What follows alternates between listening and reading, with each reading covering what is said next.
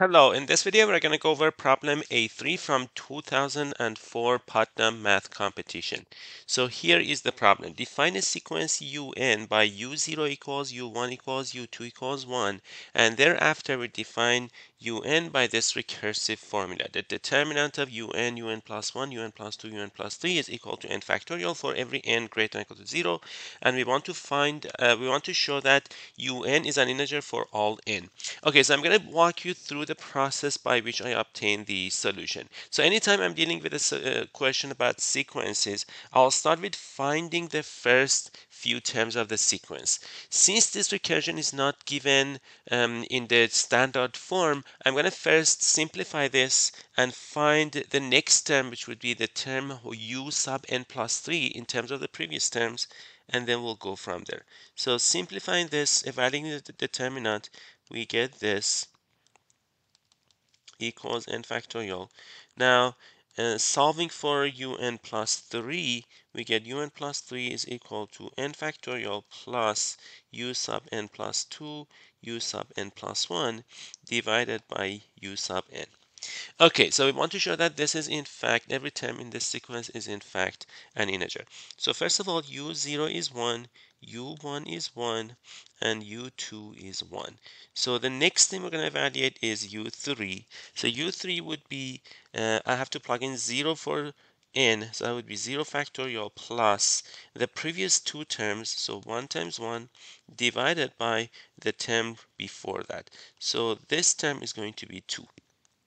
U4 is going to be, I have to plug in 1, so I get 1 factorial plus 2 times 1 divided by 1, so this would be 3.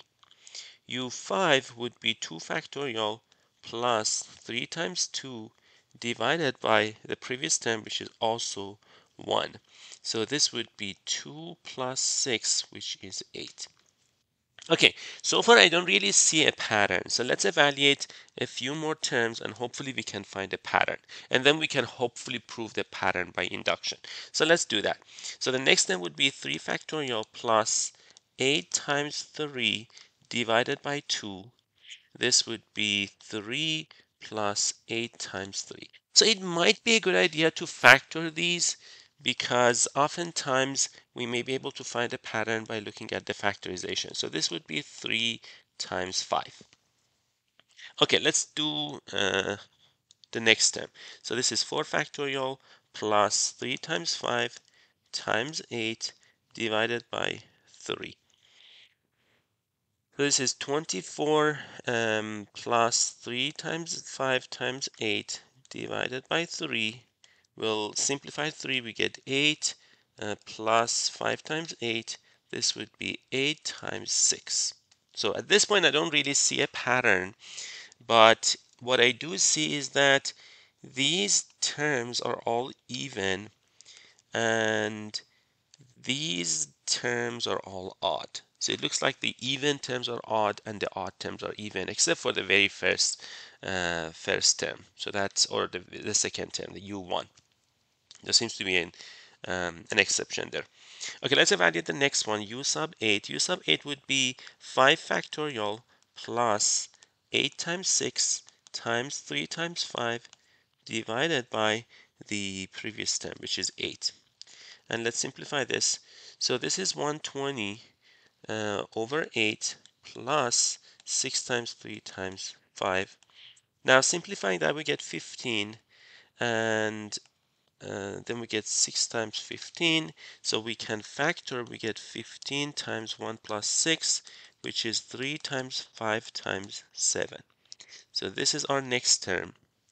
Now, it does look like that there is a pattern here. So the first, the term u2 is 1, the next one is 3, the next one is 3 times 5, the next one is 3 times 5 times 7. So maybe the next one would be 3 times 5 times 7 times 9. Let's do a bit of computation again. So u9 would be 6 factorial plus 3 times 5 times 7 times the term before that, which is 8 times 6, divided by the term before that, which is 3 times 5. So let's simplify this. So the first term is 6 factorial we can write that down as 120. That's like basically 720, and then plus 3 times 5 times 7 times 8 times 6 divided by 3 times 5. Okay, so this term cancels. 3 times 5, if we divide this one by 5, we get 144, and if we divide it by 3, we would get 48. Okay, and we do have a 48 we can factor, so we get 48 times 1 plus 7, so this is 48 times 8. Now let's evaluate U10 and hopefully we see a pattern. U10 would be 48 times 8 plus, or rather 7 factorial. So 7 factorial plus 48 times 8 times the previous term, which is 3 times 5 times 7 divided by the previous term, which is 8 times 6. And once you do the calculation, you see that this is in fact 3 times 5 times 7 times 9. So just like basically simplify and you get that formula. So the odd terms seem to be product of odd, I guess the even index terms, product of odds. What about the other terms? What do they give us? So thinking about this a little bit more, we see that this is also 2 times 4. And this one is 2 times 4 times 6. So those also seem to be, this is 2 times 4 times 6 times 8.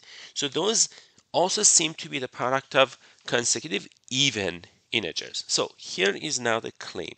And if we prove this, of course, we have shown that un is an integer. So we're going to show that u2n is the product of odd numbers. So it is 1, 3. The last one is 2n minus 1.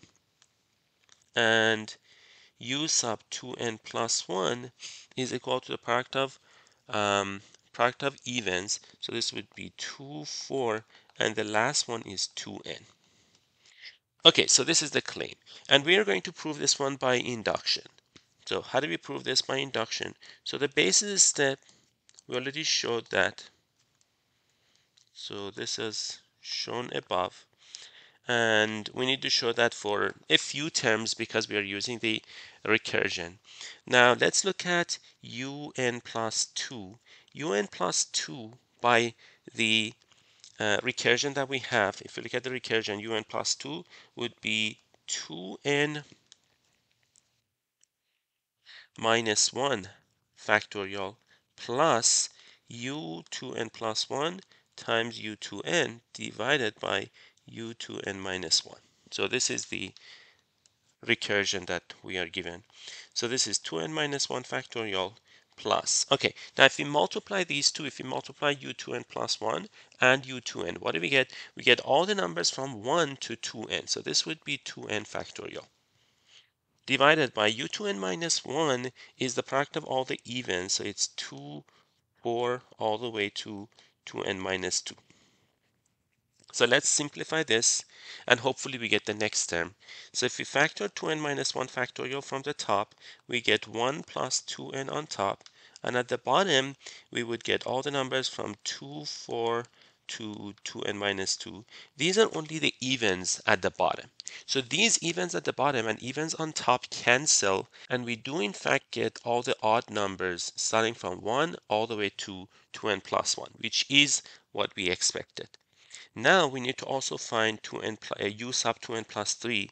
U sub 2n plus 3 would be 2n factorial plus u sub 2n plus 2, u sub 2n plus 1 divided by u sub 2n. Now we get plus u sub 2n plus 1 times u sub 2n plus 2. So u sub 2n plus 2, we already found that it is this, and u sub 2n plus 1 is this. So what do we get if we multiply these two? We get all the numbers from 1 all the way to 2n plus 1. So we get 2n plus 1 factorial. U sub 2n by inductive hypothesis is the product of 1 through 2n minus 1, except that we're only multiplying the odd numbers, not all of the integers. So 2n minus 1. Once we factor 2n factorial, we get 1 plus 2n plus 1 divided by the product of all the odds from 1 to 2n minus 1. When you simplify all the odds, you're left with the even numbers only. So we get 2, 4, all the way to 2n, and then the last one is 2n plus 2, which is exactly what we wanted to show. So that means all of the terms of the sequence are integers. I will see you in the next video.